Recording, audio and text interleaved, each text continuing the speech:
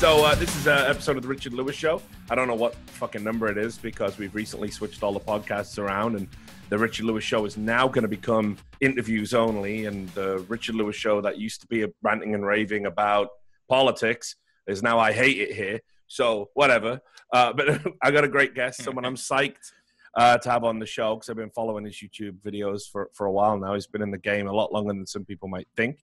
It's Vito Gesualdi. I'm sure you've been recommended at least one of his videos if you follow YouTube. He is the guy behind the Last Jedi is a complete cinematic failure that seems to get recommended to everyone.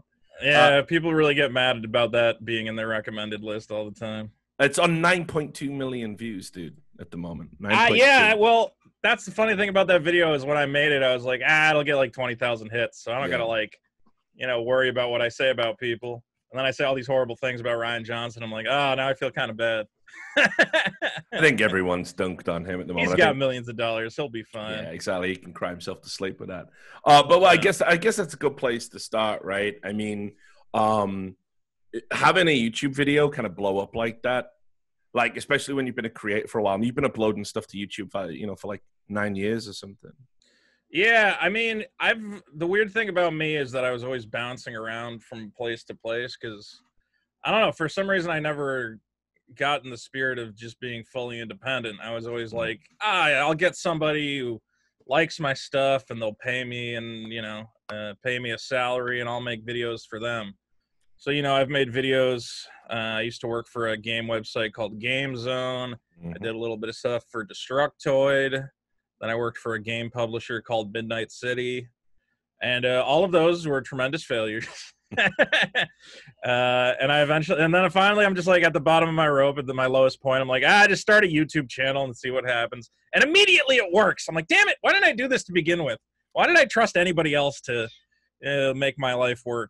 No, that's the thing, though. Good. People don't realize, I say it all the time. It's like, especially if you're an aspiring like games journalist, right? Or you want to do content. Why aren't you doing content on your free time, on your own shit, and building that up? You look at like all the guys who've been successful at like, broke away from the escapists, like, Jim Sterling's a good example. Right. Yeah. Well, that was the thing is when I started what's interesting is I really wanted to get into game journalism when I was in like high school and stuff. And I actually even started writing for some websites in high school. I remember I got hired by this one site called Game Forums to run their letters column. And they're like, wait, you're 16? Like after they had already hired me? I'm like, yeah. Like I'm blowing off my homework to write your letters column. And they're like, well, all right, whatever. I always wanted to get into game journalism. And back then, I mean, there was no real big YouTube community or anything like that. This is more than 10 years ago, maybe 15 years ago. Yeah. So, and I'm always just, I feel like I'm stupid because I'm always slow to recognize trends and where things should be. Cause I should have gotten on YouTube, back at the beginning. There was nothing really stopping me. I'm just an idiot. But now, I mean, luckily, I thought that YouTube, nobody wanted any new creators. Everybody was happy with what they got, but it is an evolving ecosystem and there's always room for new people and the old people kind of fade away. And so I've been very lucky that I'm having my little flash in the pan moment, and then eventually everyone will get tired of me and make videos called What Happened to Vito's Channel. That stupid idiot. So I'm having fun. It's working out. Yeah, well, look, I want to talk a little bit about the Last Jedi video because that's going to be the gateway drug to Vito, right? Like for most people. Yeah. I mean, I agree with you. By the way, I want to say this: the film is objectively terrible in so many ways, and I've had this conversation before. And I'm not a huge Star Wars fan. I enjoyed the movies as a child, and then I grew out of them. And never really thought about them. I watched the prequels when they came out bit by bit, thought they were hilariously bad. And I had like no strong feelings for this like new trilogy, right? I don't know if that describes most people. But anyway. Well, I was in a similar boat, honestly, is that, I loved the movies as a kid. I still think A New Hope is just one of the just greatest hero's journey tales ever told. And I do often look at A New Hope as like, just an incredible movie and worthy of studying. But the rest of the movies, especially those prequels just took me out of Star Wars. I was like, I don't care anymore. This universe is kind of ruined for me. But then Force Awakens, before it was coming out, I was just seeing, like J.J. Abrams was making it, and there was all this cool promotion for it, and all the screenshots look cool, and I'm like, oh man, maybe Star Wars is about to get really good. And then it didn't. I started getting back into Star Wars. I'm like, all right, Star Wars again, and quickly fell apart. Were you a Force Awakens fan?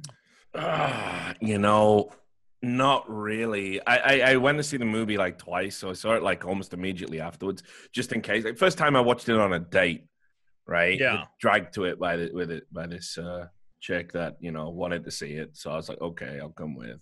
Wasn't really paying attention because I didn't really want to watch it, and whatever. But then I thought, I saw flashes where it was like for a moment I was like dragged into the movie, so I was like, yeah, there must be something there. And then I went back and watched it, and it really became apparent how it was like a beat for beat, essentially a remake of A New Hope. Like, it was very abundantly clear once I sort of watched it and engaged with it. And I thought, that's not the worst thing you can do, but I do hate these like soft reboots that we get where it is essentially the same movie but worse.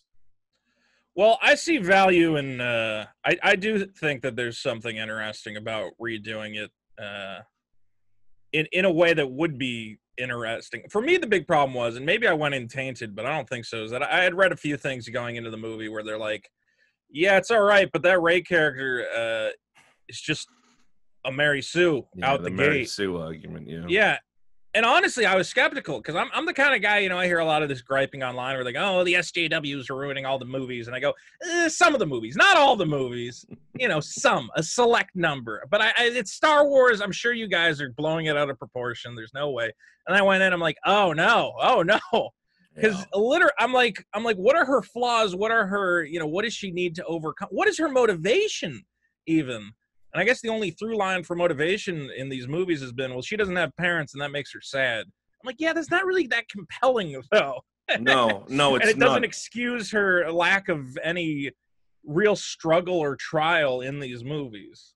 But the whole thing as well with just the, it was a disaster in terms of structure because, by the time we get to The Last Jedi, it's like, I don't know who gave Rian Johnson this mandate to sort of come in and be like, all that stuff J.J. Abrams set up, it was cliched, it was hackneyed, that's Star Wars essentially now.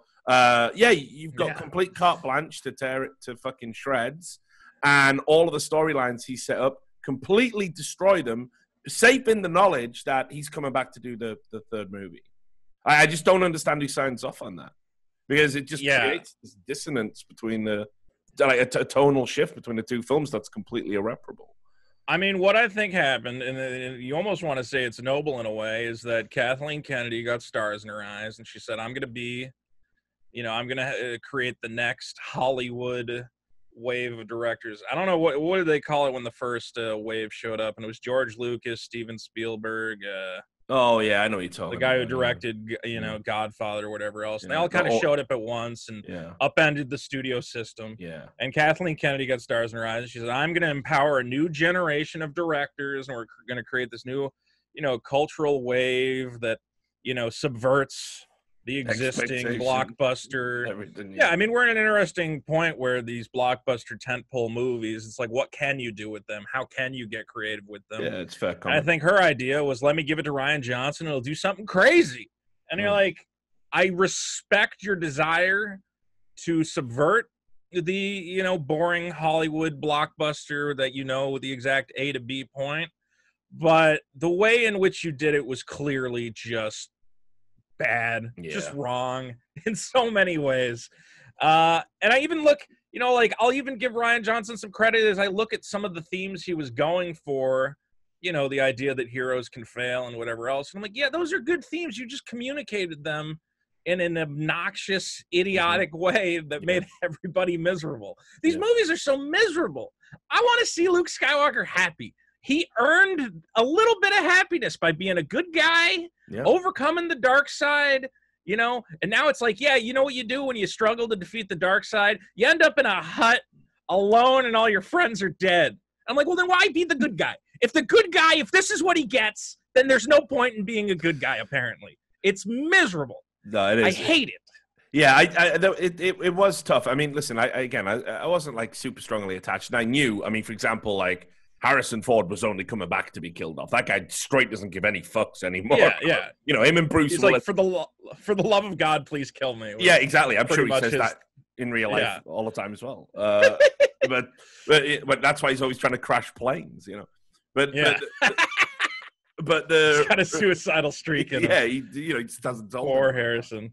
Yeah, but God bless him. God love him though as well. Great actor. He's a great man. Yeah, but anyway, you know, I expected them all to die. I mean, not Princess Leia to, you know, literally die. Although, you know, all that coke, Carrie Fisher was a time bomb. I mean, yeah, that was, you know, yeah. But I expected them to be written off. But again, like the way in which it was done was like fuck. And then, you know, the whole arc with Luke didn't really work as like a concept. And you know, he's like a jaded asshole. And then he decides to come back to sort of like pull a swift one on his former student and all this nonsense. Right. It was just, and I won't even get into the logistics of how could Kylo Ren, who's so force attuned, not detect the Force ghost. Like, whatever.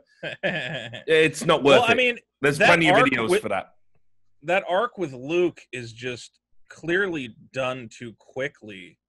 Sure. Like, you can't show me Luke and be like, oh, he's a depressed whatever old man and blah, blah, blah, blah, blah. And then an hour later, it's like, he's back and he's doing, you know, he believes in something again, whatever else. I'm like, that, I think, first of all, I don't even think you needed to kill Luke. And I would have left Luke alive. And I see no value in killing off his character. I don't understand.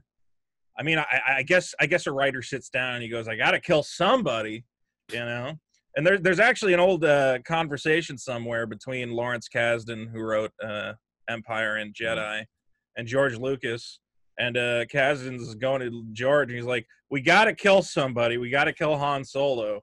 And George Lucas is like, why? Why is that a rule? Like, you don't have to kill anybody. Because for me, I was like, I think Luke should have survived and just ended up being like the old Chinese master at the top of the hill. Yeah. Where you got Rey running the Jedi Academy, and occasionally Luke pops his head out, and he's like, hey, everything going good? You guys need some sage wisdom or something? I don't know, man. I did not understand killing him off. It was sad. But it wasn't even sad in a good way, you know? Yeah, not like emotionally resonant sad. No, I don't think. Did you feel anything when any of these characters died? All three of them. Well, yeah, but I mean...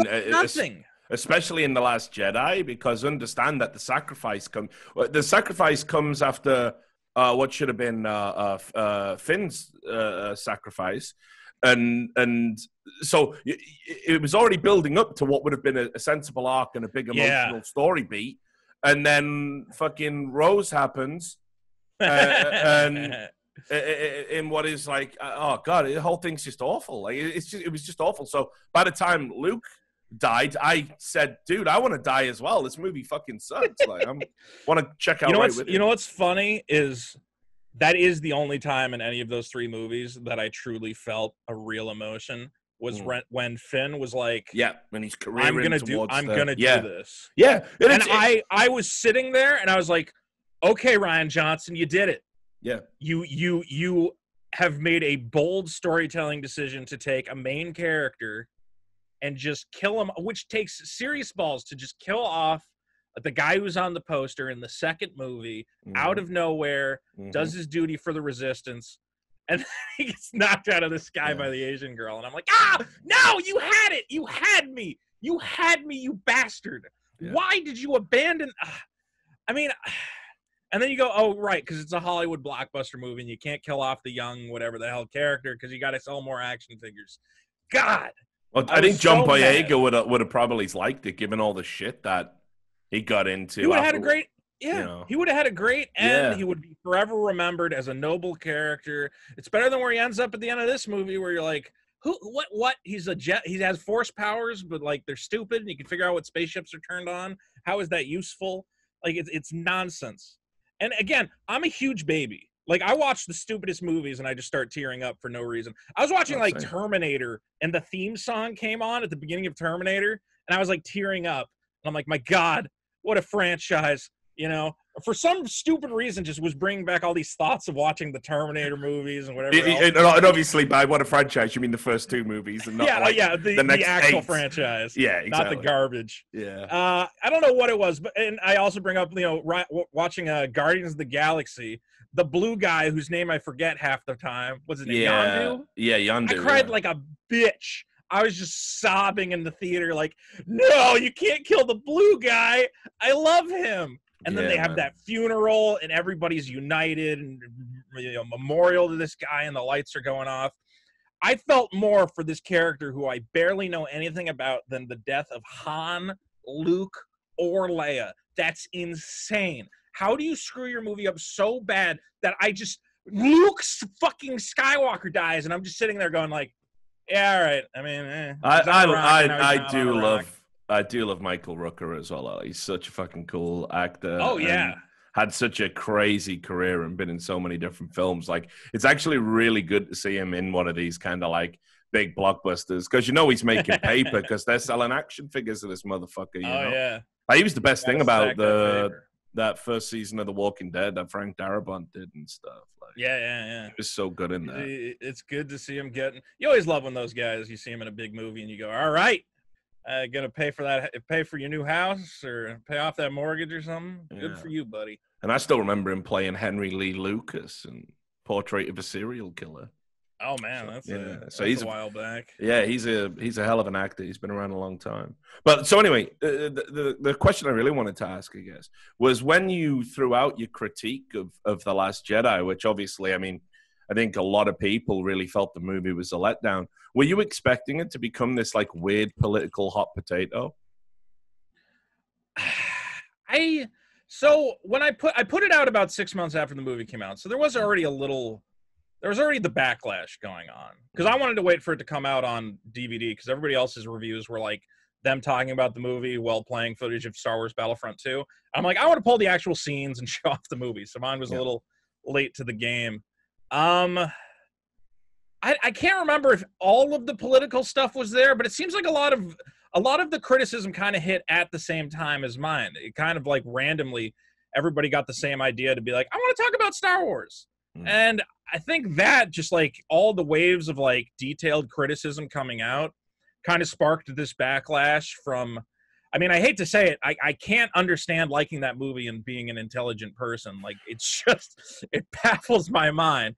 So a lot of stupid people who are mad at the movie that they had championed as, oh, it's so incredible and it empowers these female characters. And I'm like, it does a great disservice to the female characters. Did you see what happened to Phasma? She got her ass whooped. Yep. Thrown down I want Phasma. I do want great female characters. I wanted Phasma to be a great warrior who doesn't get her ass kicked. What a waste of a great actress as well. Yes. Crucially. That's the thing that's crazy is people go, you hate women. And I go, I don't hate women. I'm directly arguing for strengthening their characters. Rose Tico, as played by Kelly Marie Tran. You could have done something with that character that I think I would have loved, but you kind of made her goofy. You did the same thing that you did to Finn. You made him goofy, comic relief for some reason. There was nothing there that it connected to me. I don't know. Maybe it connects to someone else. So these accusations that everybody who hates the movie hates women, hates black people. No, I just want to see better written women and black people. And I hate the white people in the movie too. Everybody in the movie's bad. It's got nothing to do with your dang identity, okay? It has to do with a piss poor script. But it's very easy to, if you like the movie or you're one of these, I don't know what kind of people, how you want to characterize them, but one of these people who think this movie is a gift to the discourse around marginalized identities, to go, the only reason that you would dislike it is because you fundamentally must hate women or Asians or blacks or anything else. It's an easy way to dismiss criticism. I mean, we've seen it before. It was the exact same, way to deflect criticism for that absolutely god awful Ghostbusters remake. Right. And to be fair, there are people who I am sure take it too far. Of course. And I'm sure there are people that just hate it on the basis that, it's a remake with women in it. I'm sure that is true. But right. It also, those dissenting, those rare voices are always spotlighted as some sort of large majority when they say, I remember when John Boyega was shown as a stormtrooper, people were going, "Oh, well, a stormtrooper can't be black because they're supposed to be clone troopers." Blah blah blah. And I'm like, okay, there's probably 15 or 20 guys who were saying a very stupid thing about stormtroopers can't be black, but the majority of us understand. Yes, anybody can put on stormtrooper armor. It is not like if you have too much melanin in your skin, the helmet flies off. Like we know that you can be a black stormtrooper. Please ignore the idiots. And this happens all the time. I mean, when they say Doctor Who, everybody hates the doctor. Yeah, because they made a female. Yeah. And anytime they always put those tweets embedded in the article, and you check, the guy tweeting it has 15 followers. Yeah. You know, his name's Big Bobby Butt. The headline's always like, what is it? Like outcry, outrage. You know, there's that one guy. Anger because of, and it's like 3 tweets with less than 100 followers combined. There was this one journalist, Tristan Cooper, writing for Dorkly, and that was like his bread and butter. Was every article had basically the same headline: "Piss babies are mad at Star Wars: The Last Jedi." Piss babies are mad at Doctor Who. And eventually we were like, what is a piss baby? What do you just stop? Just write. I've asked that question many times. I do another podcast where my co-host actually asked, like, what the fuck is a piss baby? And I don't know, you know, but there are certain words that I use as identifiers to know that I can just eschew your opinion because it's completely worthless. And you will never have a thought worth listening to for the entirety of your existence. Piss baby is one of them. Man-child is another. Yeah, I mean, and then we started getting into, it's also funny when you see like the evolution is that they had MRA. They went, oh, you're all MRAs. The word incel comes along, and they go, okay, let's switch over to incel. Now they're all incels. Now incels are terrorists as well. So yeah, well, that's they're ramping it up. Yeah, I mean, sure. It's just funny when I'm like, I know you're done using that one word, so you've switched over to this word temporarily, and then you'll find another one. Just can we talk? Which is a reason I don't use terms like SJW. I don't, because I think it's reductive. I used to. I'll be honest. I think around maybe when it was first came around. Yeah, it felt like a good descriptor, but then it was so overused and over applied.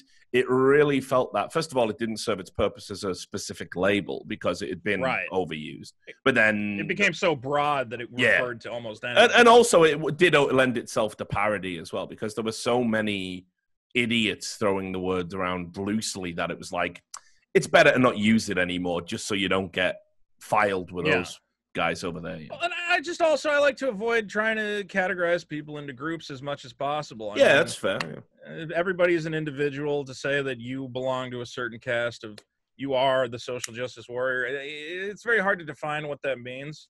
And I think that those kind of terms end up distracting from the discussion, because people will just immediately dismiss you as, oh, well, if you're complaining about SJWs, you must do this, this, this, and this. And it ends up just muddling the discourse in a way that I try to avoid it.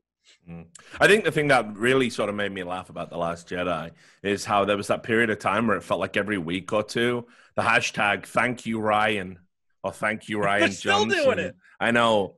Didn't it happen like 2 weeks ago? I was like, probably. I'm like, that movie's 2 years old. Why are you still doing this? Why are you thanking him in the first place? Like, thank you, Ryan. What did he do? What did he do that made your life so much better?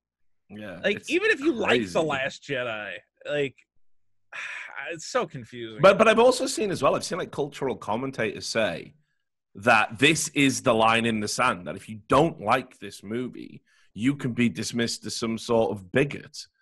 And I'm just blown away by that. It's very bizarre. I'm not going to claim that everybody who comes into the discourse is 100% a great person.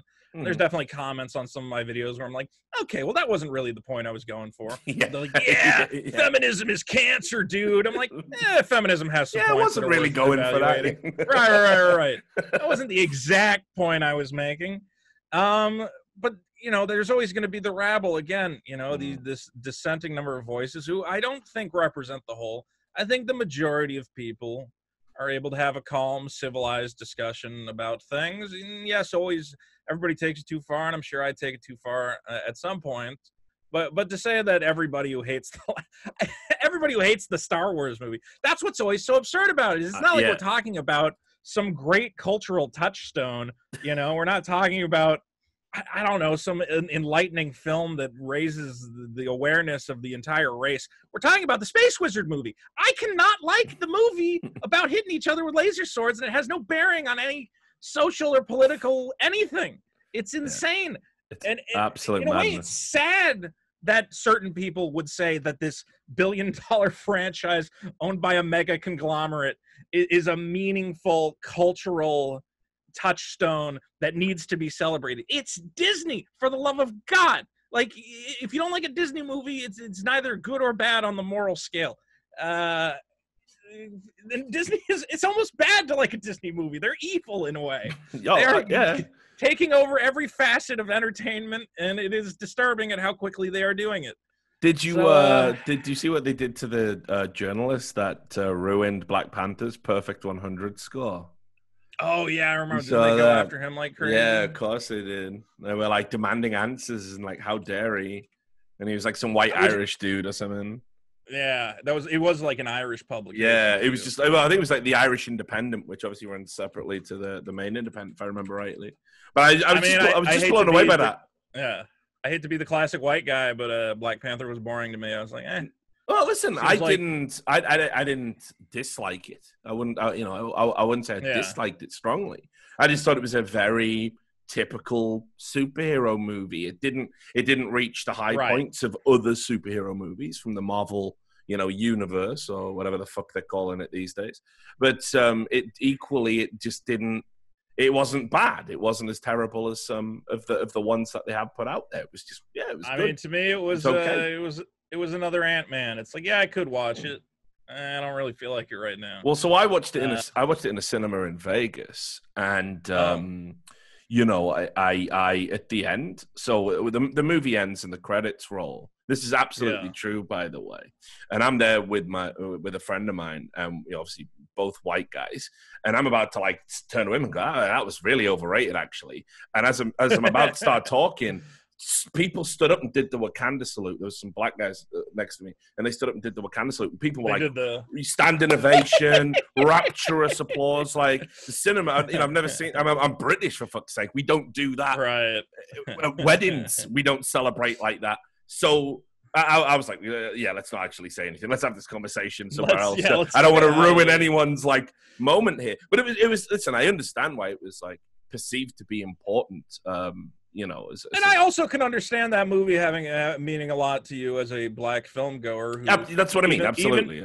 Even as a mediocre, or what I would consider a mediocre superhero movie, to have a mediocre superhero movie that at least highlights people who resemble you and who you identify exactly. with. Yeah, absolutely. Yeah, absolutely. it's a path forward to more of that. So I respect it for that, of course. It's just and I think that was why I wasn't really cognizant of how important it was, right? Because obviously I'm not thinking in those terms, because I'm not wired to be thinking about it in those terms, right? Because it doesn't have the same significance to me. Now, to be fair, I want to see that same reaction to Blade, because I think Blade is far superior. I said this though when they were labeling it, saying it was like the first superhero movie, and and with a black protagonist. I was like, man, come on. I was like, yo, bring back Blade, because that movie fucking rules, dude. You got Blade, you got fucking Spawn, like they were out there, right. It's just that first wave of superhero movies, unfortunately, most of them suck. Yeah, I still think Blade holds up. I love that movie. Yeah, I like the bit where the fly crawls across the giant model of the city by accident, and they left it in. That's always a, I just love that. I love that opening scene in the vampire. Yeah, I mean that's a classic. Like, oh god, and that dude's like, "Wow, this club is wild," and the blood starts turning out. He's like, "What the hell's going on?" Oh, I love it. It's great. So good. But yeah, so I mean, listen, it was weird that it was strange to me. But I think increasingly we do see it, right? There's this tendency where if something is considered to be progressive and it's got like people attached to it who are very vocal about that being their kind of ideology, and then if they turn out a substandard product, the people that criticize it and are doing it in good faith do seem to get lumped in with the people that would have criticized it no matter what because they're acting in bad faith. And it really becomes this, like, we're talking about, like you say, essentially movies aimed at children. We're talking about, in a lot of cases, we're talking about, just throwaway garbage. These are not artistic, these are not works of art designed to stand the test of time. And yet they have become these, like, unbelievable battlefields almost every time one's released. Right. And I wonder how much of that is conscious by the studios putting it out to sell up that angle. So that it definitely was for Ghostbusters. Right. For Ghostbusters, it was like, listen, if you don't see this movie, you're not a real feminist. Yeah. It was almost the message that was being sent out. Now, how aware of that are they? I think they're definitely a little bit aware of it. And it's definitely, I think, something they've relied on after the fact. Because what's his name? Paul Feig. Yeah, Paul Feig. You make a bomb, you're in big trouble. So Paul Feig's on record being like, it's just a bunch of Nazis and MRAs. It was a great movie, but they're the ones who really. I'm like, Paul Feig, you made a bad movie, man. Like, you can't pull this. Oh, it's the racists and the sexists card every time. Yeah. I mean, I just think we as a society, entertainment. Call me crazy. I haven't been around for the entire history of movies, but I don't remember casting being taken so seriously, where if a woman is giving the leading role, that it's a cause for celebration. That must, how about just women are going to be in some movies, men are going to lead other movies, and instead of getting attaching all this emotion to it, we're like, oh God, I hope this movie succeeds because it'll be a triumph for women everywhere. How about we go, yeah, it's a piece of cinema made by, again, a $1 billion corporation who's trying to recoup on their $500 million investment. Yeah. It has no bearing on the national conversation about anything. Especially not, again, if it's a political movie made, by, some sort of director who's trying to make a real commentary, sure. I don't think Last Jedi is trying to have any real comment on the national discourse around race or sex or anything else. And I think it's silly to try and tie yourself up in that over, again, the Laser Sword movie. Just, if you like it, you like it. If you don't like it, you don't like it. And anybody who doesn't like it, it's not because they specifically want to destroy women or whatever else. But that's an absurd allegation. We're entering into, like, very absurd times when it comes to, like, movies, I think, because there's this thing at the moment where now the prevailing wisdom seems to be, like, I don't know if you saw the thing with Bryan Cranston. He is playing somebody in a wheelchair. And the argument that was being made by some journalists and, cinematic commentators, let's say, was that because he wasn't in a wheelchair, he should make way for an actor who was in a wheelchair to play the part about the wheelchair-bound person. Right, a protagonist. Yeah. Yeah, we're reaching levels of absurdity that are hard to come to terms with. The idea that voice actors have to match the race of the characters. That's the other big portray. one, right? Yeah. Right. Because the Alison Brie from BoJack Horseman, came out and said she regretted it, right? Which I take. If anyone's going to speak on that issue, I don't think it should be people who have a fine Hollywood career elsewhere. Alison Brie is in movies. Alison Brie has been in multiple popular television shows, and she can easily say, oh, yeah, it was very offensive that I did that, and I won't do any more voice acting. But I want to hear from someone who is a career voice actor who does not have other avenues of employment. And I want to know, are they comfortable with the idea that they have to give up on X number of roles based on the color of their skin? Because all the high-profile voice actors who have come out, they got money in the bank. It's been her. It's been Hank Azaria, who does Apu on Simpsons.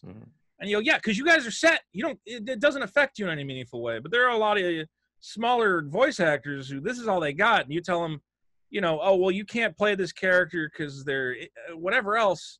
We have to find specifically someone of that heritage. I have a friend who's a voice actor, and she's like, I'm what is she? Not Arab, but what's the race that speaks Farsi? Oh, that's Persian. She's Persian. Yeah, Persian, isn't it? Yeah, and she goes, well, if we went by those rules, there's nobody for me to play. How many Persian characters are there? Right. And I'm like, they'll probably still let you play white people. And she's like, all right, well, good. As long as it's fine going the other way, I'm set. But this is the other thing as well. Like, I don't understand where that's come from. I've never heard a black person ask for that.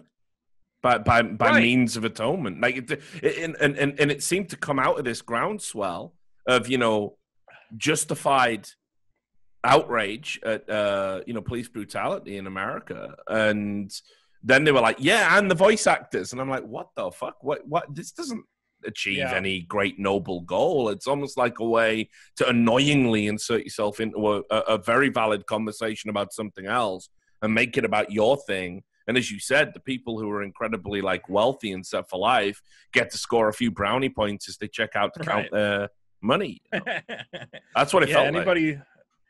I mean, this is always the great tragedy of any great social movement, or at least what I perceive as a great social movement. Because we had this with Occupy Wall Street, which to me is I care very deeply about income inequality. I think that the amount that certain people are making is unreasonable, and I don't see any reason why people can't make a living wage regardless of what they're doing, even if it maybe affects some billionaires in a way that they don't like. But then very quickly that movement, which I think had goals that pretty much anyone could get behind, I think most people would say, we could give a little bit more to people at the bottom tier. I mean, if you look at the spectrum of wealth inequality, they've done studies where they're like, well, how do you think ideally wealth should be distributed? And the majority of people are like, a very, slight curve. And if you work real hard, you get up. And you go, okay, well, here's how it's actually, distributed. And it's like, ding, ding, ding, ding, ding. And you're like, oh, well, that seems okay, a little out of whack. Maybe we could revise that slightly. But again, that movement was hijacked by the same kind of, I hate to use buzzwords, but identity politics was what we termed it at the time. Where, you had people on the ground being like, okay, white man, now is not your turn to speak. We have a stack. We have a progressive stack. First, are there any midgets here that would like to speak? You're first. Okay, no midgets today. Okay, well, just regular disabled people, anything. Okay, we got one. You speak first, white man last. And you're like, we're not getting anything done, guys. It doesn't matter. This is all nonsense. And I hate to say it, the people who control all the power love it. They love when they can distract us from the actual conversation and get us to focus on minutia. Everybody in power right now is like, my God, what can we distract them with? How about voice actors? Just let's make the conversation about voice acting. And you're like, no, we want to address this very obvious problem of police brutality. And they're like, we're going to get every corporation to tweet out a little square. And they're, the brat stalls and when you try to play Minecraft, it's going to tell you to respect Black lives. I'm like, okay, that's all well and good. I think it has no meaningful effect on what needs to actually happen. Like, propose some laws, some legislation that pushes us forward. Don't start saying, and the worst part is, I think it turns people against a very simple thing that most people would get behind if you start adding problems atop and problems atop, and people go, well, I can't support this because what I supported at the beginning, now I have to support all this other stuff, and it has outweighed the original message. I mean, even me as a Black Lives Matter supporter, it becomes harder every day when they go, white people shouldn't be allowed to have this job. We need less white people in this industry. And I go, well, as a white man, it feels like I'm arguing against my best self-interest. Some of it, sure, yes, I want more diversity in the workplace, but I don't like the idea that they're like, let's just not hire any white people for the next 5 years. I'm like, that could hurt me in a way that I think is unreasonable. But I hate to extrapolate it out, but I've been telling people, I'm like, listen, if you're a white man who wants a job in the entertainment industry, next 5 years, it's not going to happen. They're not going to be hiring more white guys. And you got to, luckily, I've struck out and I'm independent and I'm on YouTube and I'm able to make entertainment where I am. But I look at it, I'm like, the odds of me getting hired to write on a network television show are slim to none at this point. So whatever, go independent, white man, as I've said. That's just how it seems to be playing out, and you can't fight against that tide. So I'll change tack. I'll move into another one of your videos that kind of blew up and went viral, and it's very often presented as reality as opposed to satire. And that is, of course, that the Belle Delphine Bathwater. Gamer girl bathwater. For those that don't know, she is a kind of very popular. I don't even know how to describe what she does. She just is like a model, I suppose, would be fair. Characterization of what she does. I mean, I would. I want to say it's erotic what she does. It's sort of erotic, but it's kind of strange. It's not like overtly erotic. No, like she'll play with like raw egg, which is just unsanitary. Yes. It's like erotic comedy. It's comedy, honestly. I see what she does as comedy, and a lot of people think she's a dumb, stupid ditz. And I go, I think she's an excellent comedian who's very self-aware, and everyone who thinks that you don't come up with these kind of ideas that go viral by being a moron. Like, I think she knows what she's doing. Yeah. So anyway, she started selling her own bathwater. Yes. And I'm sure she's not the first person to do it, but she did brand it in a, very sort of amusing way with the whole, kind of gamer girl bathwater angle.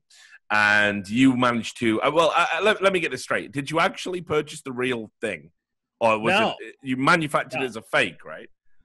Well, that's the funny thing is that, I was like, oh, it'd be very easy because she posted a picture of it online. I'm like, well, just take that and put it in Photoshop and print out a label and slap it on a jar of water.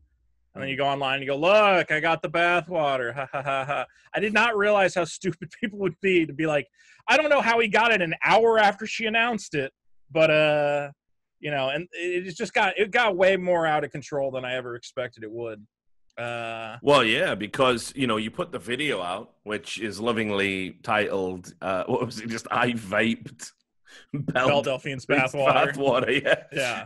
And there's a picture of you exhaling the smoke in the thumbnail. Great job, excellent. It's a good looking thumbnail, honestly. It's excellent. I really approve of that. And I cannot tell you how many times I see like somebody tweet going, gamers are not okay. And it's that fucking picture of you with that fucking title underneath it. Yeah. And everybody takes it at face value. No one makes it to the end of the video where I go, this was fake.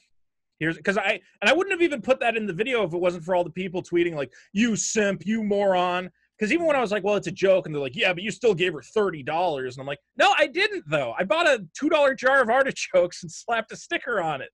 Like, that was a very just interesting lesson in how easy it is to trick everyone with no amount of effort whatsoever. Well, this was an argument that was made about satire recently. I'm trying to think. It might have been in these fucking hearings in Congress.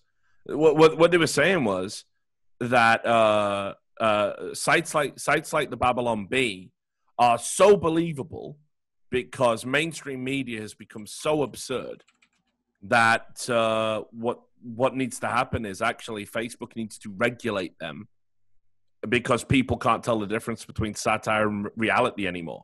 As if that should in any way be used to penalize the person that publishes the content that the audiences do. Right.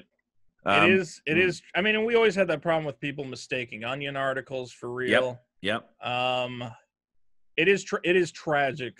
Just, I don't know if people have gotten dumber or if it's just we've never had this much information to assail people all at once, or just the style of information, the way you can write an article, and it does resemble some of the insane articles put out by actual journalistic outlets, which have kind of destroyed their credibility by having these clickbait headlines that barely resemble the actual story contained within.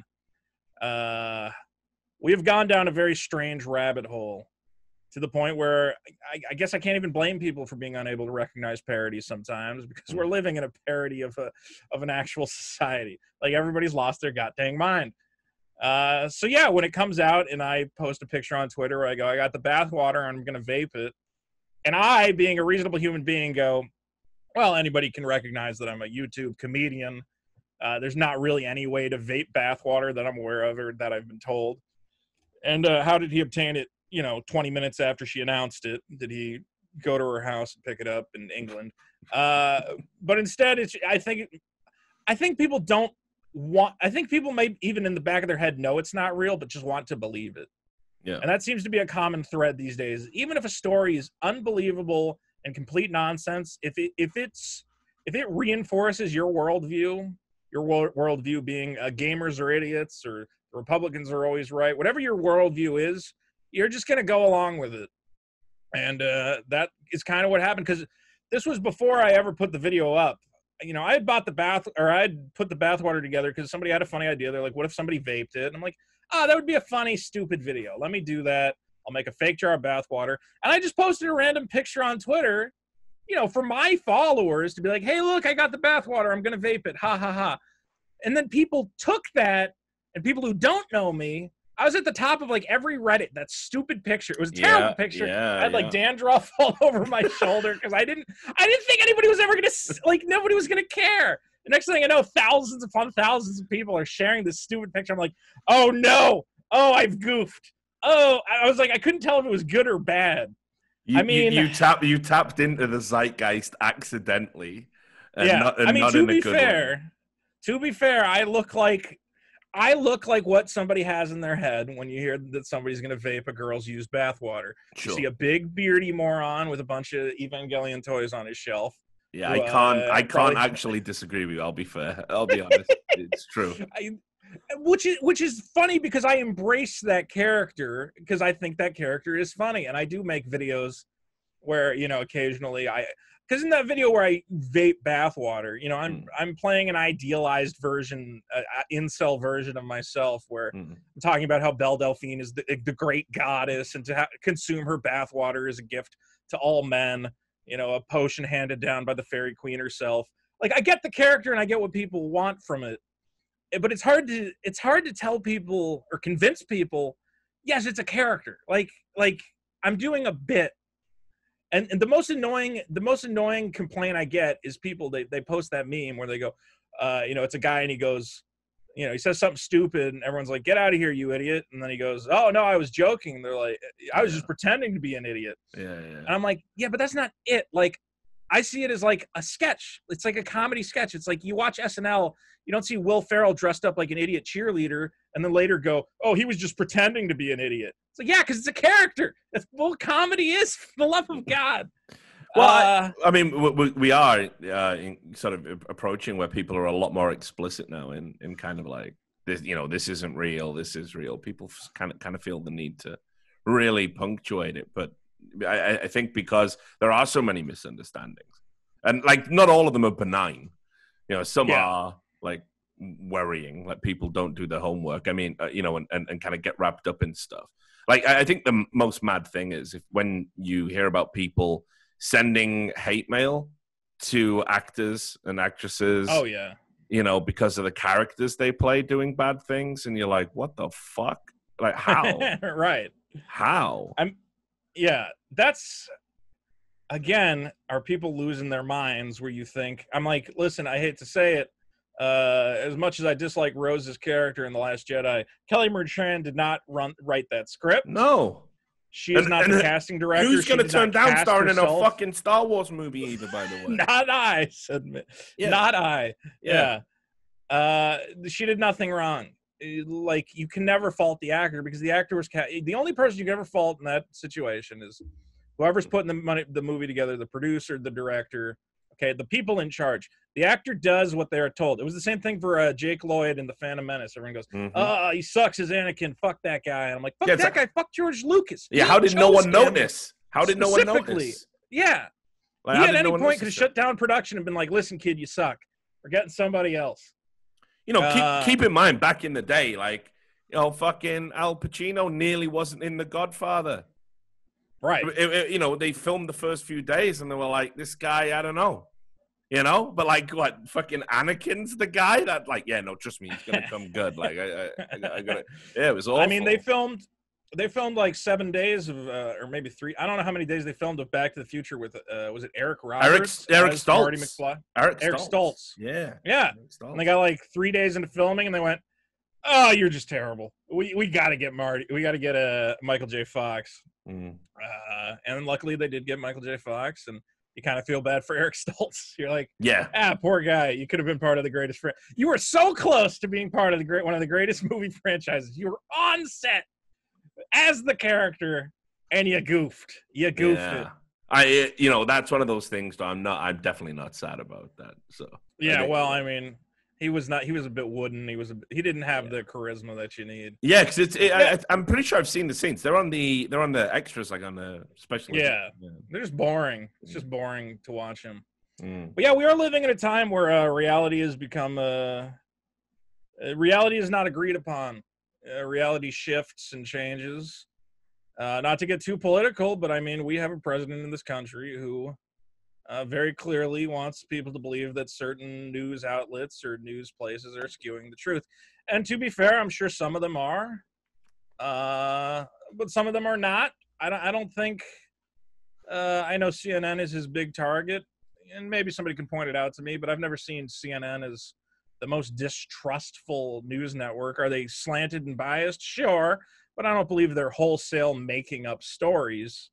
They did have to fire 3 journalists for wholesale making up stories last year, I think it was. Oh, did they? Yeah. Well, then see, that's my area. What my podcast is usually about is breaking down media spin. I'd agree. I'd say obviously CNN aren't the worst offenders, but they're a far cry from what they used to be. I mean, to be fair, I would say probably the news outlets that Trump loves, something like a Fox News. Has Fox News never been caught kind of twisting all the a story? time. All the they're time. the ultimate spin zone. I'm trying to think. What was that hilarious headline? It was like it was something along the lines of like Trump speaks out against Mexican countries. Right, so just kind of let that one percolate. For those a while. Mexican countries, those Mexican countries. All of them, So listen, I think obviously, I mean, but here's what worries me, and I definitely won't get into this with you because this will be the rest of the spiral. Podcast. But you know, Fox News was rightfully derided as being this like blend of like opinion journalism, reportage with a heavy stint. And of course, you know, its roots when it was founded by Roger Ailes was that it was meant to be essentially the propaganda arm of the Republican Party. It was deliberately designed with that in mind. So obviously you couldn't trust it. And everyone used to laugh at it because of its obvious bias and its journalistic failings and its lack of ethics and all of that stuff.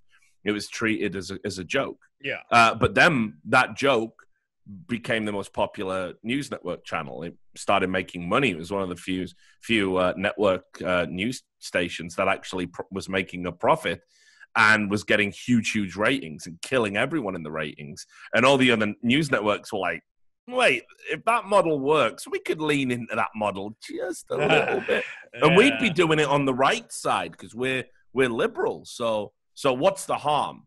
And then you end up with what we've got in America now, which is like, I don't think there's a single mainstream news outlet that has gone an entire year without publishing a horrendous piece of like misinformation. Typically, to be fair, I mean, any article I read at this point, you gotta. The thing is, usually these articles I say will reveal their hidden truths onto you. As if you read the article, which most people do not do, you can discover for yourself the actual facts that are being presented. But I think a lot of people lack the ability, and I'm not even saying this is a bad thing. I mean, it's hard to have the ability to see the spin within an article and narrow down to the actual facts. It takes a lot of work to be able to do that sometimes. It takes a lot of awareness of how people propagate that spin. So yes, it is hard to find an unbiased source. And it is troublesome. I don't know how to tell people how to define their reality. How do you define your reality at this point? Even now, when we have video footage can be deceptively edited or leave out the first 20 seconds. Yeah, and they do. You know, and they do. And I've fallen for it more than a few times, and I've been very upset with myself because of it. Yeah, it's even happened to me, dude. Like, and I you know, that's my bread and butter. You know, that's what I studied. That's what my job has been for, you know, over a decade. I'm a journalist, so yeah. You know, when I get the wool pulled over my eyes, all right, I'm quick to leap into a story and say this is a disgrace before I get the full facts. Yeah, I almost think it's a byproduct of just social media.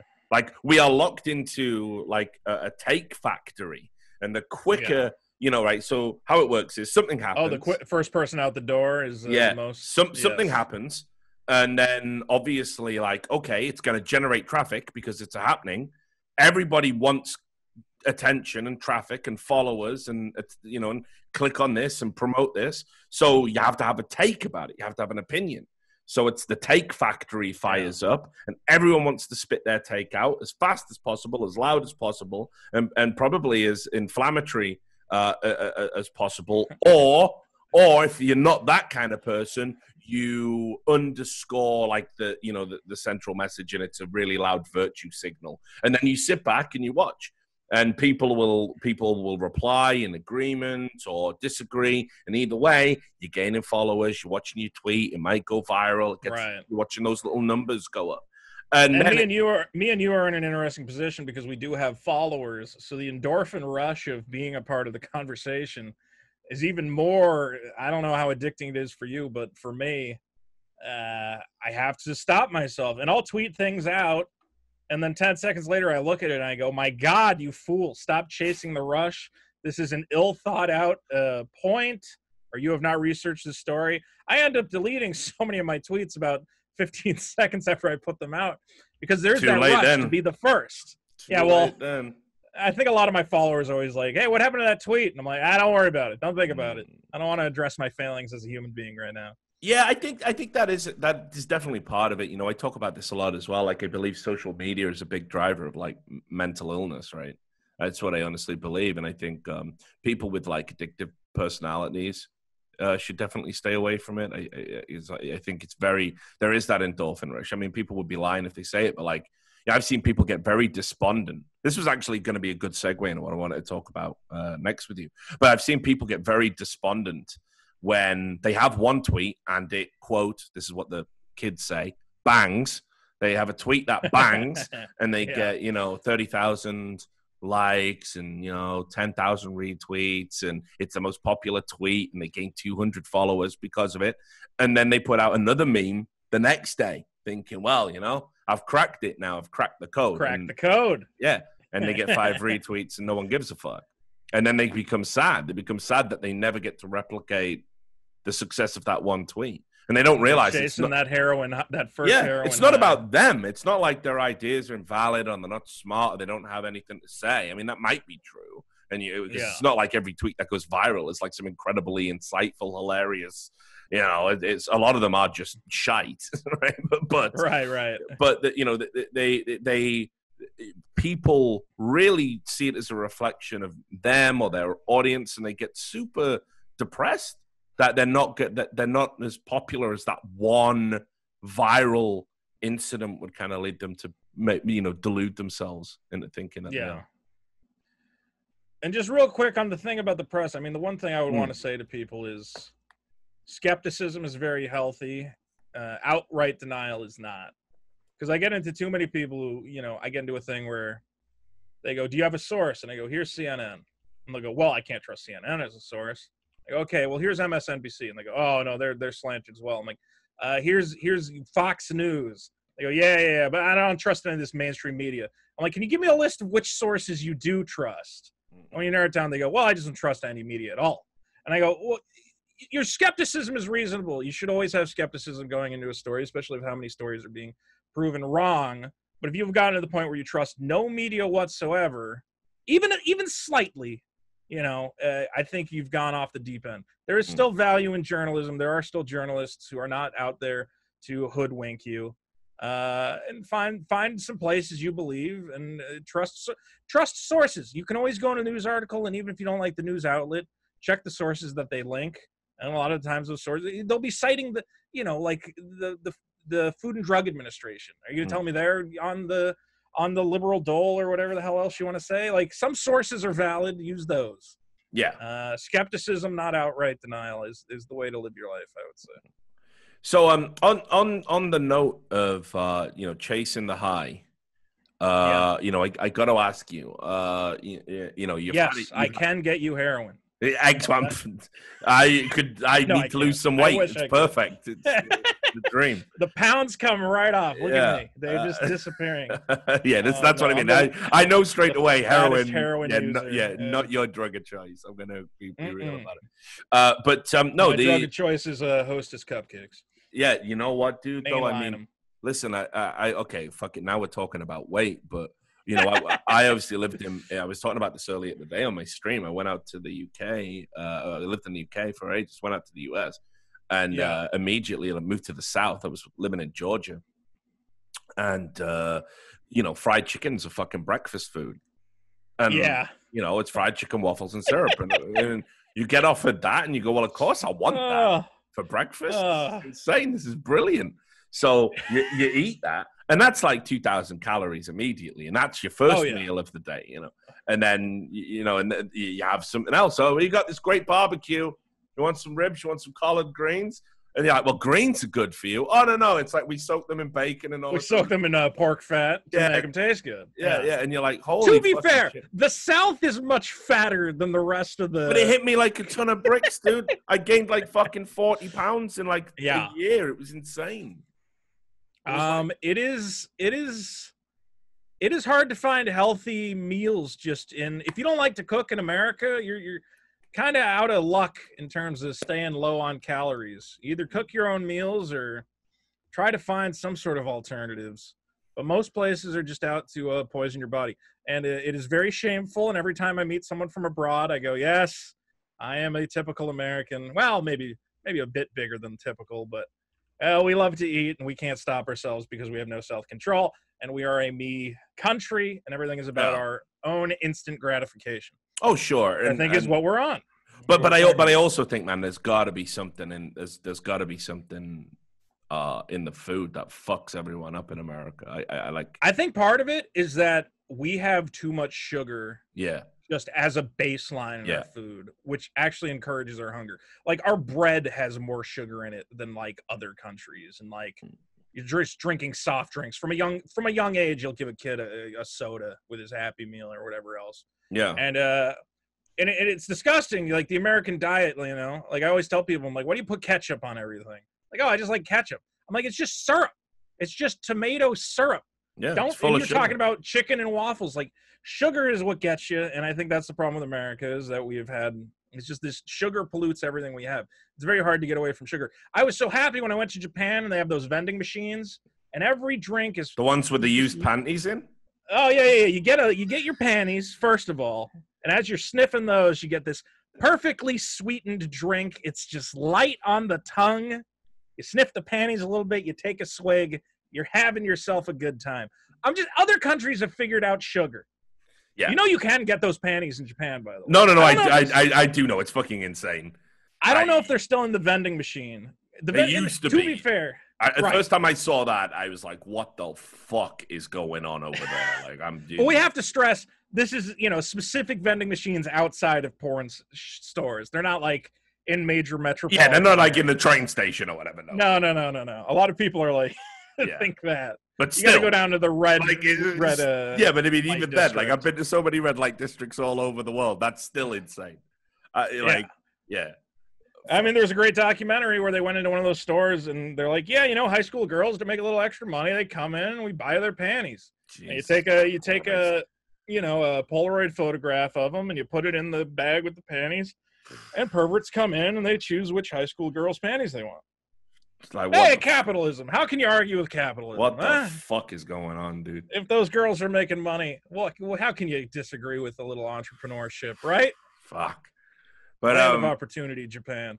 Yeah, but look, so I don't know if you've does the weight thing like bother you at all because you're in the public eye? You know, you've mentioned it a few times, like about talking does about what bother me? The weight thing. You know, you said you're a bigger gentleman, and you said a couple of times in answers. You know, you've said that like, oh, I look like the stereotypical gamer. You know, I'm a big guy with a beard or whatever. So I mean, does it bother you? Because obviously, when you do what we do and you make content, you know, and you're recording yourself all the time, putting yourself in a video. I mean, people can be very critical about things that aren't even necessarily related to the content. Yes. That's the thing is that, am I bothered by being overweight? Because I want to be healthy, sure. You know, and I am working out and trying to get back to fighting weight. At one point I was a reasonably sized gentleman and then went through a bad breakup and said, let's just eat pizza for 3 years. But I think I'm leaving that sector. But it is more the perception of the fat man that is, very hard to overcome. People associate weight with intelligence. They assume, a truly intelligent person. Well, yeah, there must be a payoff, right? That's what people think. Well, it helps for comedy in a way. People assume you're a dullard, and you get to have fun with that character. I mean, as I always tell people, they're like, Vito, why don't you lose some weight? I'm like, well, I'd like to lose some weight, but let's be clear. A fat man is a funny man. People love a funny fat man, and always have and always will. There's something about it. You're approachable. One of the great things of comedy is you want to look at a comedian, you want to think he's in a worse position than you are. You want to go watch a movie where a guy's having the worst day of his life, and you're like, at least I'm not that motherfucker.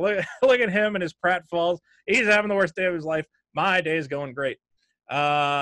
And, being a funny fat man and falling down, getting set on fire, or whatever the hell else it is, people take great joy in your suffering. And it's fun to play into that, and I love playing that character, and I have no problem with that character. And I tell people that. I say, look, I'm doing the Seth Rogen.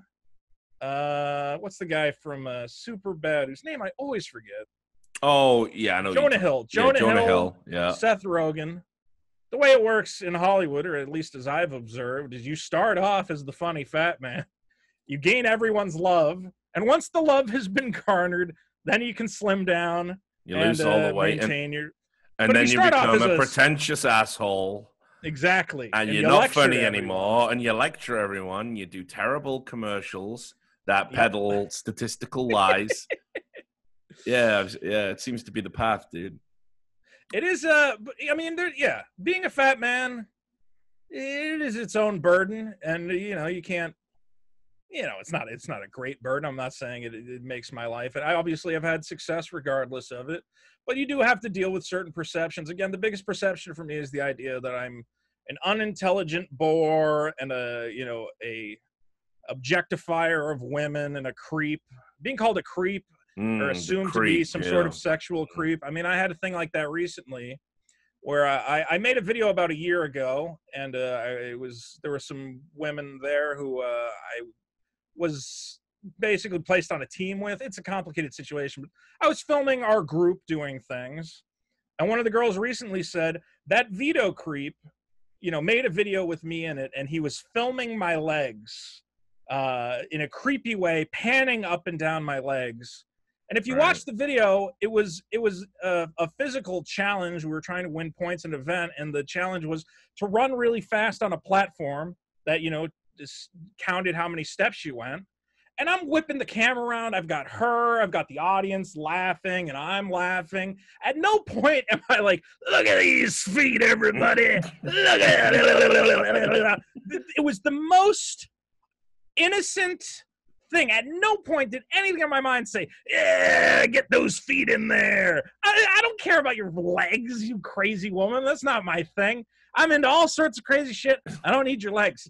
But again, these things come out, and because you are a fat, goofy weirdo with a beard, everyone assumes that you're out to do something horrible to women. And what can you say to them? No, I'm not. That stereotype you have in your head is garbage. I mean, I can't fight against the crying white woman, as I always say. The white women's tears are the most powerful thing on earth, and there's no way to fight it. If a white woman starts crying and says Vito is a creep, you got to go, all right, well, can't win that battle.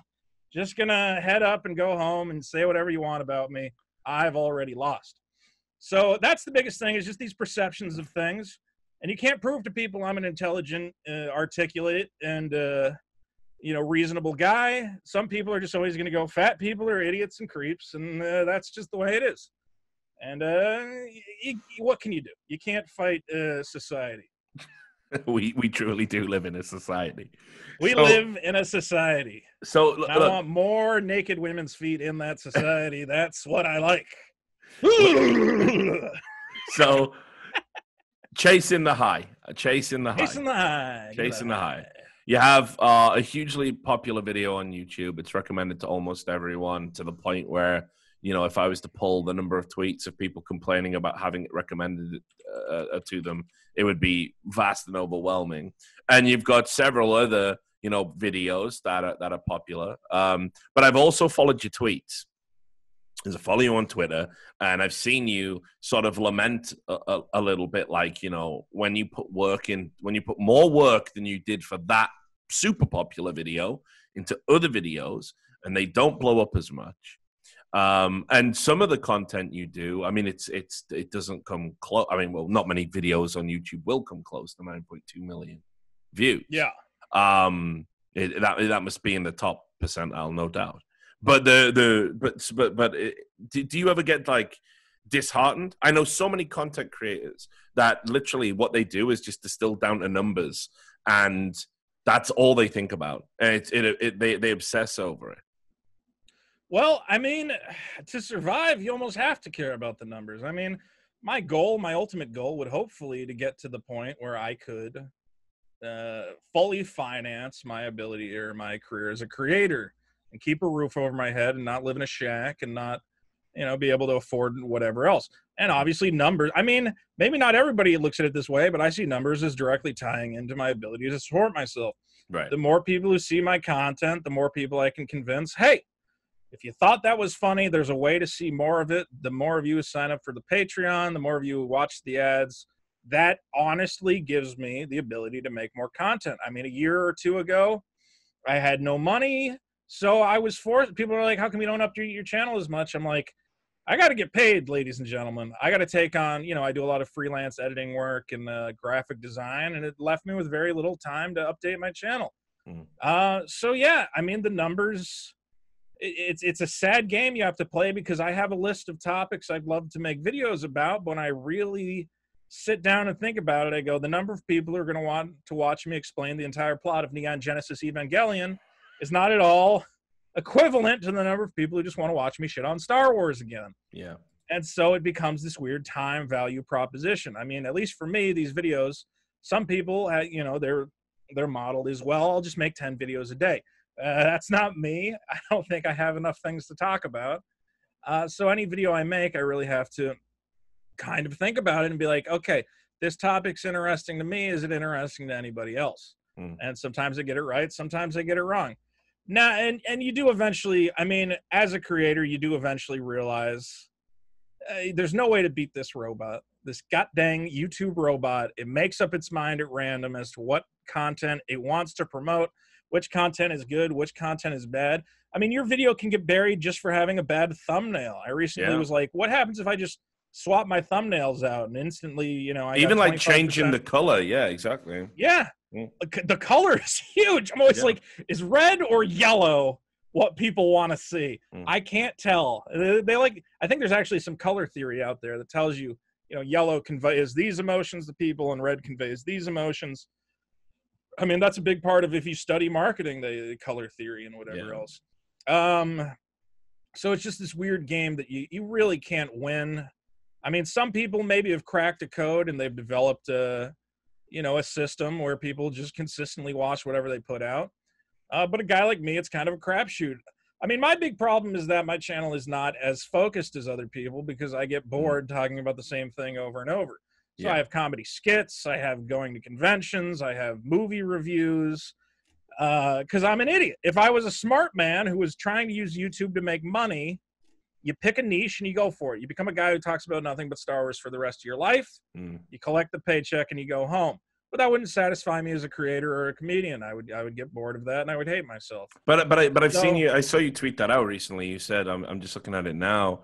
You know that you know, sort of from a financial perspective, you should do the nerd news, because that is what brings in the traffic. Like you say, everyone loves dunking on Star Wars, or, you know, whichever comic book they fucked up this week, or, you know, whatever it is.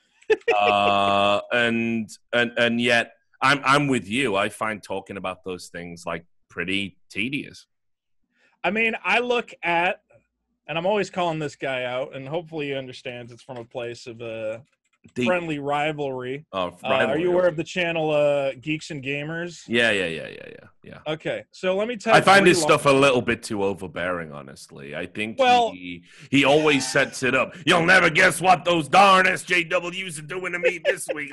Like he's in a fucking one-man war against something that probably doesn't even exist. And to be fair, it's a character, and you have to understand it's a character because no man in the history of the planet Earth has ever been this angry at this many things. I hope to God it's a character. How can anyone be this mad about this many topics? I get mad at like 1 or 2 things a week. This man gets mad at 10 things a day. It's very convincing. I mean, he should have been in the fucking Emmys or something. I mean, as I'll always say, whereas the content is not what I want to make, God bless you for finding your niche, and God bless you for figuring out a way to do it. But if I type Brie Larson into his search bar, let's see. 1, 2, 3, 4, 5, 6, 7, 8, 9, 10, 11, 12, 13, 14, 15, 16. He has this sounds like a joke. This sounds like I'm making this up. Type Brie Larson into a search bar, more than 100 videos. No. About maybe more than 200 videos. No, he doesn't. No one does. Rotten Tomatoes deletes my fan review. Marvel doesn't care about the fans. Let's see. No. Come on, no one. Not even Brie Larson. There's 100 videos on his channel about Brie Larson. Not even Brie Larson. He blocked or Brie Captain Larson. Marvel. Just her in general. Every thumbnail is her being, look at her, she's awful. And I couldn't do it. I could do it, and I would hate at myself every moment of every day. Yeah. And that's the worst part, is sitting there and going, my God, if I could just abandon my whatever this is that prevents me from doing it, and just every day. I don't understand the audience for this. At a certain point, don't you already understand that you don't like Brie Larson?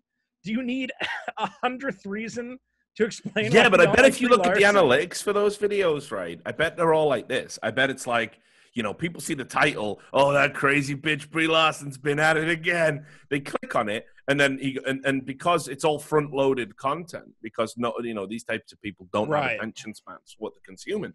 They simply say, like, Brie Larson embarrassed herself again with this, like, super, condescending, reading mean tweets video. Did you see this video where she was, she sounded snooty? Or right, and they go, yeah, I did see that. She's a bitch. And then they just played that video. And then they add a bit more words for commentary, and it's like 5-6 minutes. And I bet the average view time is like 40 seconds or something. Right. Because it's very possible that the metrics are terrible on these videos. Oh, no. Well, I mean, they still make money. But, I mean, it's like, those are what I call, that's the panda porn. I'm not panda as in the bear, obviously. Right, pandering. Panda porn, something else. But, yeah, panda porn. It's where... And to be fair, I understand why you would make... If it's getting views, how can I even tell you you're wrong? I just don't understand how the audience stays engaged with that kind of content. I don't watch videos about... I know I don't like Brie Larson. She said some stupid things in the past, and I don't like it, but I moved on from there. There's nothing else I need to know about this woman. And it is... There are a lot of channels that are like that find this niche and find a piece of content or a topic that appeals to people or gets them views. And, yeah, I guess they are kind of just chasing the views. They're saying, well, it was popular, so why would I stop? And I think there's actually videos of different commentators saying, listen, I don't really care about Brie Larson, but you guys keep clicking on this stuff. And I'm like, I couldn't do that. I couldn't talk about topics I don't care about in any way. There's a guy called, he runs an account called Nerdrotic.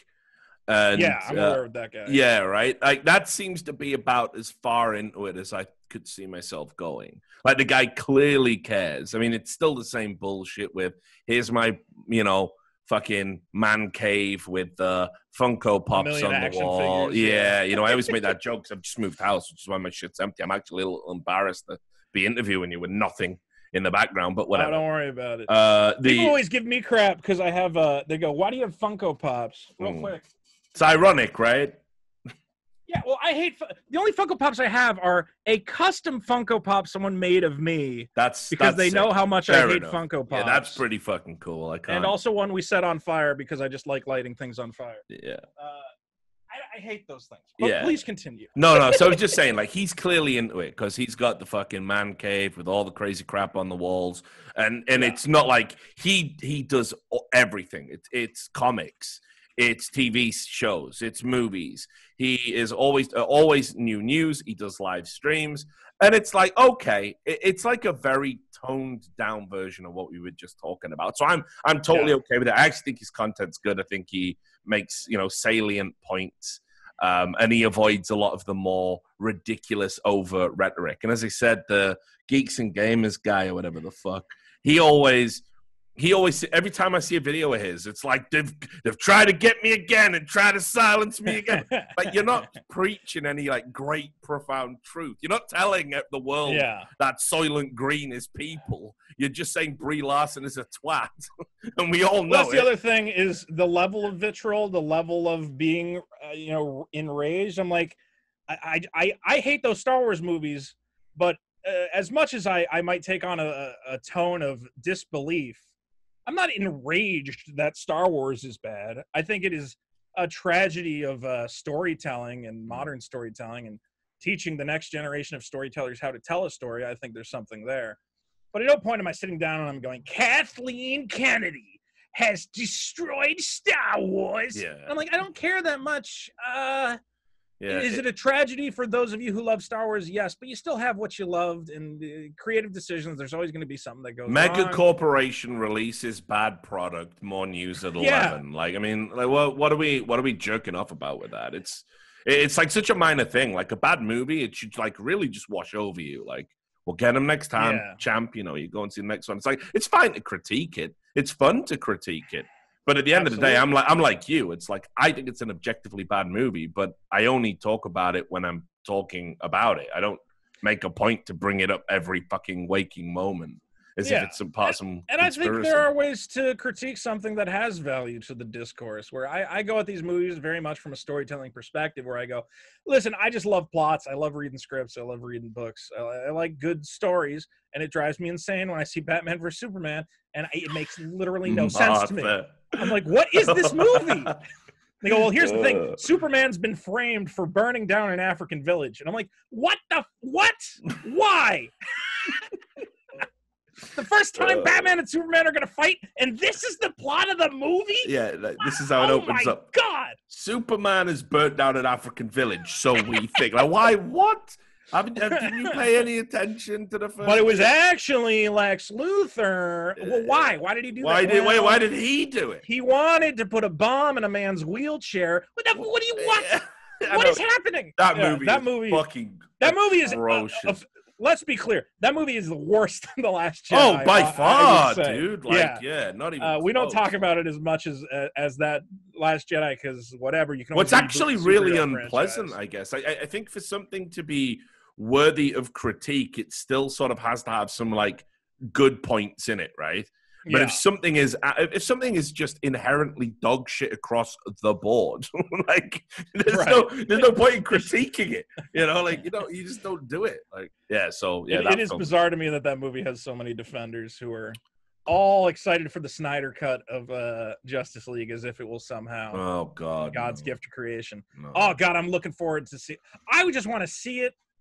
And if it's good, I will be blown away. And if it's bad, I can't wait to figure out why and talk about it. Because what an insane experiment that whole Zack Snyder trilogy was. Well, maybe that'll be the next big video that'll blow up and get you that. Yeah. Maybe you'll be at 10 million. Well, what I was about to talk about is that. Yeah. The reason I can't talk about, the reporting on the nerd news or the game news or whatever else, I mean, occasionally one of those topics will pique my interest. But honestly, I don't spend a lot of time consuming media because I've consumed so much media over the course of my life that I really just want to create my own things. And I get into this situation where I go, people go, oh my God, you have a 9 million view YouTube video. You must feel on the top of the world. And I go, is my crowning achievement going to be tearing apart the creative works of other people? Because to me, that would be, I would like for my crowning achievement to be to create something whole and new from within the sphere of my infinite mind and have that be celebrated as a great creative work. So that's where I land, is that I don't. It's the critic's curse, right? It is the critic's curse, where I find great value in looking through these movies and discovering their narrative failures. narrative failures that frankly baffle me, that I'm like, I don't understand how you write Batman v Superman. I really don't.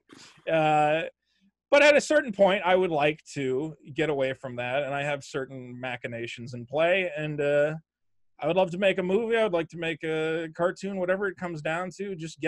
I love stories. I've always loved stories and storytelling, and that's hopefully the next step in my career. And that's why I get on YouTube and I go, yes, it would be easy money to every day be like, here's why this new comic book is SJW propaganda or whatever is the most popular thing at the time. But it doesn't interest me. It makes me feel dirty, honestly, if that would be the only thing I can find to create for people. I would like to give people what I think, not to discredit those who talk about those things. I think there is a more meaningful things to do with my time and more meaningful content I can hopefully deliver to people. Maybe I'm just speaking loftily about my own, potential. No, listen, well, I mean, there's only one way to find out. I mean, like, people who flop, I mean, like, some of the most, like what's that guy, that Neil Breen?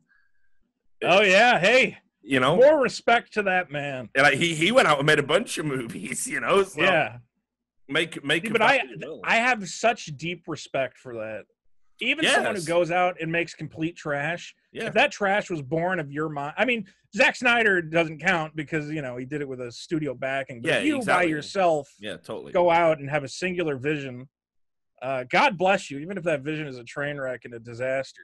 Yeah, and you never know what's going to attain cult status. I mean, the history is replete with examples, going right back to Ed Wood. Of people who made terrible movies that were recognized as terrible in their time, and then find a cult audience and they blow up, and next thing you know, people are doing late night showings because Troll 2 is right so over. Have you ever heard of the movie Southland Tales? I've heard of it. Yeah, that's the fuck. I might even have watched that once. Was that? It has The Rock in it. Yeah. Okay, I am deeply obsessed. How old is that movie? It's like 10 years old at this point. I was gonna say, it's actually one of The Rock's first movies. Right. And I may do a video on it. I am deeply obsessed with that movie as a creative endeavor that was so bizarre and insane, and I respect it so deeply that anyone would try to make that movie. It was made by the guy who made Donnie Darko. Yeah, right. And then he just said, I want to make this movie. And they're like, well, what is it? You just made Donnie Darko. That made us some money. He's like, okay, here's the pitch. It's like a Philip K. Dick time travel thriller set in the era of the Patriot Act. The Rock is in it with Justin Timberlake. I've also got Sarah Michelle Gellar, the fat guy from Mad TV, Sherry O'Terry, whatever the main girl is from Parks and Rec. And they're like, okay, but what's the plot? He's like, again, it's like time travel, but, it might be a postmodern retelling of the Book of Revelations, and there's a floating ice cream truck and a rocket launcher. And I'm like, I love every part of this. And and that movie is terrible. Let's be clear. Yeah, he was a guy that really confused me because, like, the first, obviously Donnie Darko, that's a decent movie. But then he released his cut of it, the director's, which was almost like worse. Well, it was. It was objectively worse. I think it was terrible. It was all these like weird, it tried to give too much background and too much exposition. And it added a lot of time in the movie as well, and it dragged, and it wasn't as punchy, and it was like it added absolutely nothing. And that was when I was a little bit like, maybe this guy ain't as good as he thinks he is, And then fucking Southland Tales, Christ! Southland Tales. I'd totally fucking forgotten about it. Everyone has. I think that movie is going to come back and be like The Room. And I think it will be just celebrated for the true. It has The Rock and Justin Timberlake in it. Justin Timberlake gets a 3-minute music video in the middle of the movie. And you're like, what is going on? This rules. And it's not even the whole story. You have to buy the prequel graphic novel. It's parts 4 through 6 of the saga. Did you know that? I didn't. Southland Tales is like Star Wars. That movie. Yeah, but they have 4 through 6. Put everything. Yeah, they have to put everything into comic books and stuff as well. You have to read the prequel comic book to understand 90% of what's going on. It is insane. I appreciate the audacity. Even that's the thing is, I love a beautiful failure almost as much as I love a truly wonderful thing. A beautiful failure, just the creativity and the nonsense, and somebody somebody believing so hard in themselves that they push everything out of their mind and they just go, just do it, just get it. Because so much of my own work has been that way. When I went to Berkeley with cans of Pepsi, I was like, this is the stupidest idea I've ever had. I remember. Why am I doing this? Everything about this is a bad idea. And then I walk into the middle of a riot and start handing out cans of Pepsi, and it's comedy gold. And those are the creative risks you have to take. And sometimes they're going to be awful. And sometimes it's going to result in true garbage. But just the fact that you took the risk, I have so much respect for it. I love it. Southland Tales, insane movie. Right. Thank God it exists. No one watched this movie. It's like 3 hours long. So the last question, we're coming up to time. So I just wanted to ask, and you sort of touched upon it a little bit with the idea about making movies and that kind of thing. But, you know, what are you going to be working on, you know, immediately next? Because I imagine you've had a lot of time. You know, we're all in lockdown. Looks like we're going to be in lockdown again. So we've got nothing but this, you know, time to time. Yeah, I know, and I feel guilty about having not been at my creative peak and just playing Magic the Gathering on the internet. I'm currently at a point where I get to these points where I have 10 different projects on my plate, and I try to figure out which one of them to direct my focus on, and I usually fail. So there are a number of things in my wheelhouse that I'm working on. I am writing a movie script that I've been working on for a while. I am petting a cat. Hello, cat. Starring The Rock, I hope. Starring The Rock, absolutely. It's an independent film that at some point I would hope to crowdfund. I also have a friend who is an animator. We have a script that we've been kicking around for a while. He's a guy who's worked at he just worked on Wreck-It Ralph 2, and I believe he's working on the new Shrek. So we might be trying to do an animated project there. As far as YouTube goes, I have I start and stop on a number of scripts for videos. I have various scripts and various, I mean, for me, I'm a slow producer because I don't know. I get too meticulous with things, but we'll see what's happening. I'm streaming games. See, it just goes down the list. I'm working on actually the thing I might be doing right now, though, that I'm really like looking at, I'm going, I would like to get this off my plate. And I know this is a hard pivot from what I'm probably known for, is I have a card game that I was actually developing. Yeah, you know, it was on my list, dude, but we got fucking sidetracked with all the don't worry about it. Political stuff. Well, I have one card game that actually already came out, and that's one thing. Love this coronavirus, I tell you what. Oh, you can't put that word on. I don't know where you're going to post this. I don't give a fuck. It's on you. No, listen, it's fine. Like I don't care. All my shit gets demonetized anyway, so. Yeah, well, about a year ago, I actually kickstarted a game called Enemy Weapon. It's kind of like a Cards Against Humanity with not a clone. I think it has a very unique twist, and the cards are very funny. I won't show it off right now, but if people want to go to enemyweapon.com, you can check it out. And that was fun. I mean, my plans was to go to board game conventions and try to find a publisher, but God forbid anything in my life follow the plans of. I mean, I'm sure everybody's plans have been upended at this point, but I may be trying to contact some publishers. Right now, the board game space is not is not selling so well because people aren't going to everybody's house to play board games. So right now, just personal sales on my website, enemyweapon.com. But I have another game that I was developing for a long time, which I call Dice Monsters. And it's a hybrid dice card game that I put a lot of work into.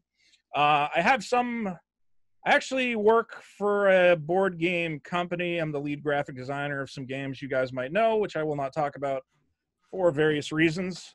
But I've always loved board games. I've always loved Magic the Gathering and that sort of thing. Yeah. So I'm tooling around in Photoshop, putting a game together. And maybe it'll be coming to Kickstarter later this year if I can really nail down the design. If anybody wants to help me test my game, I have it on Tabletop Simulator. Just send me a message. We gotta get these cards balanced. When it's ready to go, I'll throw it out on my Discord and see if anyone come wants on by. The grass deck is broken right now. I got a ton. Grass is too good. Fire ain't good enough. But we'll figure it out. We'll find the right balance. Well, look, I don't know, man. I'm always working on everything. I got a million things in the frickin' fire. If anybody wants to read my terrible book, I should finish revising that. It's written. It's real bad, but I'm going to try and make it a little bit better. Just so much. I don't know, man. That's the thing. I love to create. I come up with too many ideas, and I execute all of them terribly. And occasionally I strike success, and God bless anybody who manages to witness my success, and thank you all for ignoring my many failures. Well, look, I'm glad we finally got round to sitting down and having a chat. Like we've been adjacent for a while. Yeah. And like you say, well, let me know when you've got some of these projects of yours finished, and when the next big thing is ready to go, we'll get you back on, and we'll promote the shit out of it. Promotion there. Yeah, I'm all about when I get the big Kickstarter going for sure. Well, you got to do the Kickstarter, right? Yeah, you have Kickstarter. You know what? I never have. I've never produced anything that would kind of warrant it. Oh, now's the time, buddy. Now is your time. You got any ideas for? I keep trying to find other creators, and I'm like, look, man, I know how to get in touch with the Chinese factory. If you got any ideas for weird card games or whatever else, yes, Chinese will make them real cheap for you. It's not my wheelhouse. I got videos of the sweatshop putting together copies of Enemy Weapon. God. And my Kickstarter backers were like, Vito, I'm happy that my game's coming. Can you not show me videos of Chinese women like pressing that? I'm like, it's getting made, okay? They're all getting paid. I don't know how much. It's fine. It ain't much, it turns out. They were uncomfortable with me posting those. Whatever. It's fine. So look, that is Vito Gesualdi. You can go and follow him at it's just at Vito, isn't it? I would let me get this right. YouTube. Yeah, it's at Vito Gesualdi. Yes. And you can find him, which is terrible. Yes, and I should change that username. YouTube.com/Vito. Exactly. He's also on Patreon, which is patreon.com/The Vito Show. He occasionally streams games on Twitch, twitch.tv/The Vito Show. And if you want to purchase any Vito-related merchandise, you can do so at killdozer.industries. That should cover Killdozer.industries. We got some dumb T-shirts on there. Yeah. So I make T-shirts as well. So again, man, thanks so much for taking the time. I wish you all the success and everything moving forward, and looking forward to the Southland Tales video. Ping me in my DMs when that's ready. It's gonna be titled "The Movie That Almost Destroyed The Rock's Career Before It Even Began," which is the truth. It is. It certainly is. So yeah, there you have it, guys. That's Vito. Go and show him some support. Thank you for coming on the show, and we'll be back with another episode of the Richard Lewis Show. Don't know when, don't know who the guest will be, but you can be sure it'll be a good listen. So make sure you tune in for that. Thanks so much, and I will see you next time.